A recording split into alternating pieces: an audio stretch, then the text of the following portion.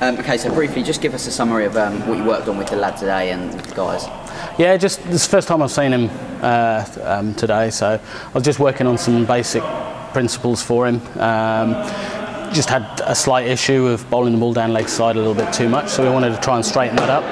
And in doing that, we were just basically working on his hip alignment down to the crease, and that should hopefully straighten up his shoulders and basically straighten him up to be able to be more consistent down there. What is the importance, obviously, of the run-up and obviously the delivery stride and stuff? How much do you stress that, obviously, being a pro yourself? Like, how much do you stress for young lads to work on that? Well, there's a lot of guys that all they want to do is bowl fast, and so in doing that, they lose their action at the crease, and they're just trying to bowl as quick as they can. To bowl fast, you need rhythm and momentum at the crease. So for me, to have a good run-up at the crease where you're stable and controlled at the crease, nice high bound, so that you can drive through over that bound and to be as more consistent as possible.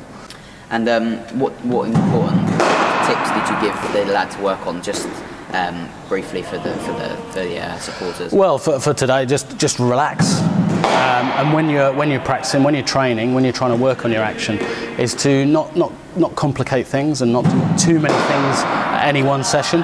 I've given him 3 or 4 things, but to only basically work on one thing at any one time, so that once that's inbuilt into the action, then he can work on the next bit. I saw it towards the end, obviously giving him a few things about Pilates and stuff. How important, obviously, you can work on your cricket technique as much as possible, but how important is it to do different exercises like that? Well, nowadays you have to be strong to be able to bowl the overs that you bowl throughout the county summer. It's very tough. So to be strong, certainly as a bowler within the core.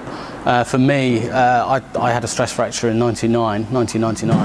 I did a lot of work in Pilates and a bit of yoga, and that strengthened up the core around my back, and I was able to go on and play for another sort of 10-11 years. Yeah. So it's very important to be strong.